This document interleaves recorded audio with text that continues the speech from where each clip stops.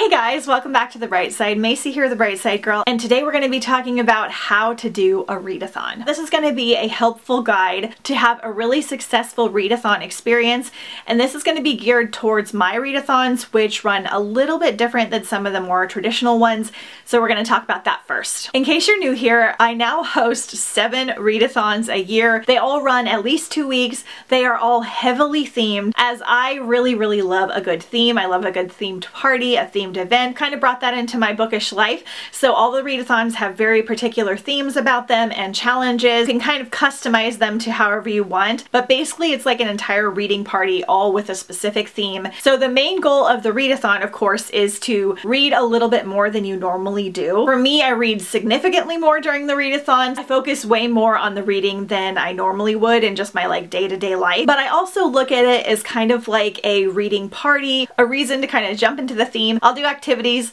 that revolve around the readathon theme. I'll make food or find foods that revolve around the theme, watch particular movies, and of course read books that all revolve around the theme. You don't have to do any of this to participate in my readathons, but I am going to be talking about some things to kind of make your readathon experience more enjoyable and more successful. Disclaimer, reading one book during a readathon is totally fine and amazing, especially if that's more than what you normally do. I make the readathons 2 weeks because I feel like that just makes it more fun and gives us more time in case things kind of come up during the week to get more books in. I personally read usually like 7 to 14 books during the readathon. I do most of mine on audiobook, but I get 1 or 2 physical books in. I do a lot of shorter books. I like having like a large amount of books read during the readathon. That is my personal goal. You can make your goal whatever you want it to be based on what your lifestyle is like and just how you enjoy reading. I personally do really good with having goals in mind, and I work mostly from home, so I'm able to do a lot of audiobooks and things like that. So my readathons all have reading challenges. Those are always in the announcement video. I usually do 5 reading challenges, and it will all be based around the theme of whatever the readathon is. Sometimes I will do physical challenges. I usually do this for HIKEATHON, which is in the spring. It's kind of like a fitness slash nature themed readathon, so I kind of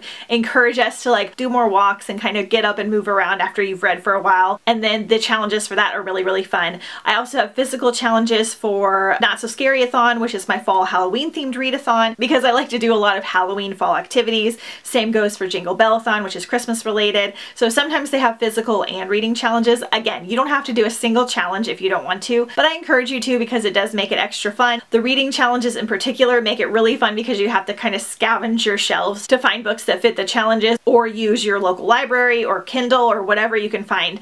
And I always have recommendation videos, TBRs, and usually a haul as well, based on whatever the theme is, to give you lots of ideas. What makes my readathons a little bit different is we also do photo challenges, which I'm seeing more readathons do this, which I love. So we heavily participate on Instagram. My Instagram will be right here. Be sure and follow me if you haven't already. And we have a photo challenge for every day of the readathon. You do not have to do this to participate, but if you're already on Instagram, or if you want to make some friends, or if you want to enter my giveaway that I'll talk about in a second, you can do the photo challenges. You can do some of them, you can do one of them, you can do as many as you want. The photo challenges will also center around the theme of the readathon. Some of them will be the same as the reading challenges. You'll just take a picture of the book. For example, for Randomathon, one of the reading challenges is to read a book with a Ferris wheel on the cover, and one of the photo challenges is a book with a Ferris wheel on the cover. So sometimes they correlate, but we have a lot more of the photo challenges. I do host a giveaway for every readathon, and the photo challenges will count towards the giveaway. This is for 18 and older and US only, just because shipping is so expensive to do outside the US. Every time you post a photo for the photo challenges, you will get an entry into the giveaway. Just make sure that you tag me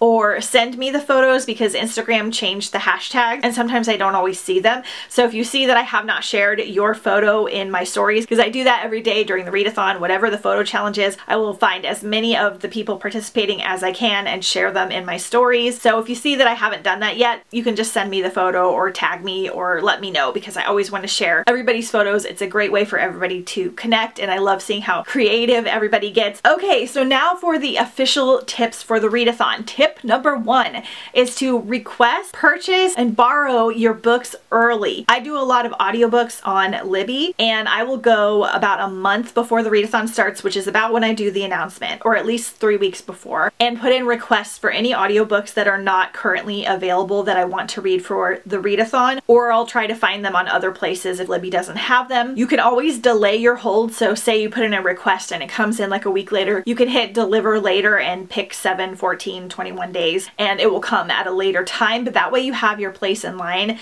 and you're not requesting a bunch of things like right before the readathon and not being able to get them. Same thing kind of goes if you're going to request physical copies. I get a lot of physical copies from the library, even though I do mostly audiobooks just because I use them for photos. Sometimes I want to look through and see if there's photos or graphics in the books as well. So I will go and request any of the books that I plan on reading from the library, and that way I have time to get them in advance. Tip number 2 is to read shorter books. Now, this is specifically to those of you that want to read a lot during the readathon. If your goal is to just read more than you normally do, say you read 20 minutes a day and your goal is to read 40 minutes a day, that's awesome. But for those of you that like to kind of push yourselves and want to read more books, reading shorter books really helps. It also keeps me motivated for the readathon. I feel like if I read the same book for like 5 to 7 days, sometimes I will lose my desire to like push for the readathon specifically. So I will pick shorter books. I usually try to pick audiobooks that are under 10 hours. I listen to double speed, so it's like 5 or 6 hours for me to listen to them. Because I mostly work from home and I can listen when I'm not working from home,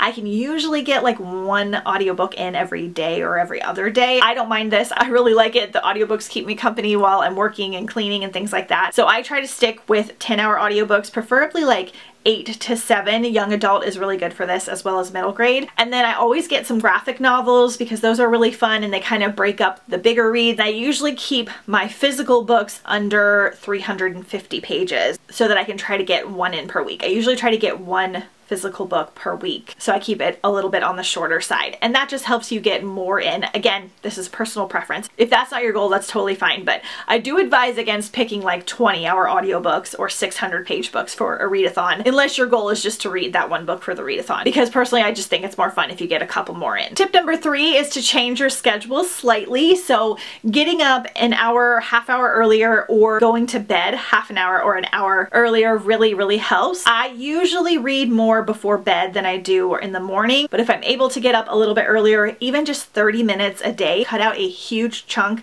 of your physical reading, and it kind of keeps the momentum. If you can kind of set a routine, this really helps for the readathon. Of course, you want to like keep it fun and not stress yourself out, because the point is just to have fun and read some good books, but setting a little bit of a schedule can really help, and when other people are kind of doing that as well, kind of helps us motivate each other. Tip number 4 is to connect with others. So if you can, join in on Instagram, as I will be sharing everybody's posts. Everybody will be posting and sharing and talking about the books they're reading, what they're going to read next, and I feel like this just really keeps kind of like the vibes of the readathon going. To me, they kind of feel like a holiday, like Christmas and Halloween, because everybody's doing similar things, and I feel like connecting with others and kind of having that community will really keep the readathon fun and just creates like a really good environment. Tip number 5, to take the photos in advance. My tip for this, if you want to get all the photo challenges in, is to take the pictures in advance, or at least some of them in advance.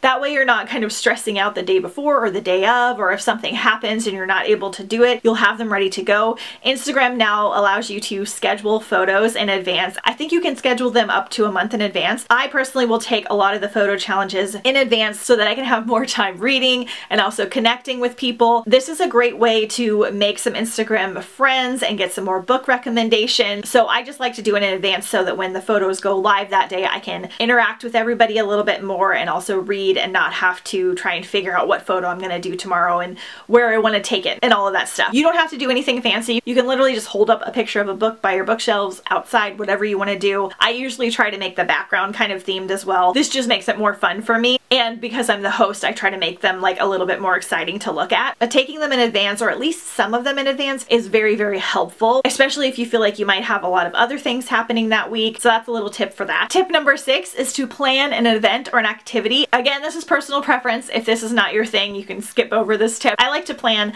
like an outing or like a small little event that's themed around the readathon. It just kind of keeps like the whole vibe and atmosphere of the readathon going. So like last year for Galaxyathon, I had my brother and sister and husband and I all went to a space-themed speakeasy, and we all dressed kind of like spacey, and then afterwards they came over, we got pizza from this place called Killer Pizza from Mars, and then we played space-themed board games. Of course, I wasn't reading during any of this time, but it was so fun, and it just kind of keeps up the activities and involves other people in the readathon even if they're not reading. So you can also do something very small like making some food at home. One year I made a space-themed cheesecake for the readathon, so it doesn't have to be like a big grand event, but I like to do a few things like this every year for each individual readathon. Tip number 7 is to listen to the playlist. So I have a playlist for every single readathon that I've created and I add to every year. I love these so much. Always loved creating themed playlists, and it was so much fun finding songs that fit each individual theme. Some of these songs are like from my youth and they bring out all of the memory and the vibes, and then some of them are ones I've never heard of but I wound up totally falling in love with. So make sure you check out the playlist. I usually link them on any announcement video. I link them on Instagram. It's always done through Spotify, but if you don't have Spotify, you can create your own playlist as well. So I usually like to turn this on like first thing in the morning while I am commenting with people on Instagram and kind of connecting and sharing their stories for the day, and it just kind of sets the mood and the tone, and I love it so much. Tip number 8 is to create an ambiance. For this, I try to link ambiances on YouTube that you can put on in the background while you are reading your book.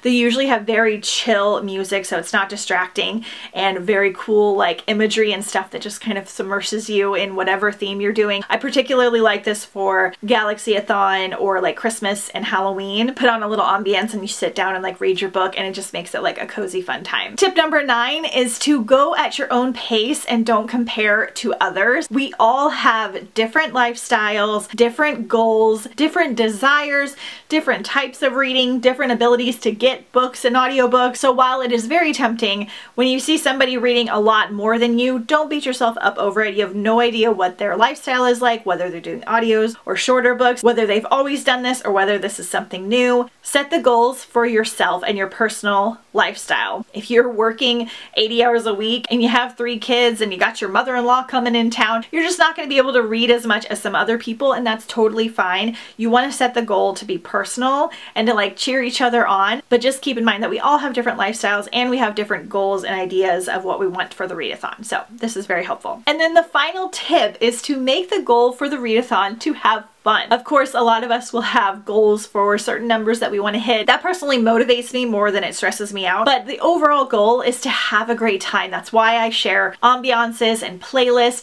I want to kind of immerse you and make it like a holiday reading party experience, kind of take you out of the real world and just give you a reason to be silly and do things you may not have done before, have some new experiences with books or activities or food. So the overall goal is just to have a really, really good time. And if you did that, even if you didn't even finish a book, then you're successful. Okay, you guys, save this video for future readathons in case you need a refresher. Share it with any friends that participate in readathon. A lot of these tips will work for other readathons as well, but this is more designed specifically for the readathons that I do with all the different challenges and everything. Let me know which readathon you are most excited to participate in down below in the comments. We're getting ready to kick off 2024 with our first one. I'm really excited about it. Don't forget to follow me on Instagram at The Bright Side Girl if you haven't already, and I will see you guys next time on The Bright Side.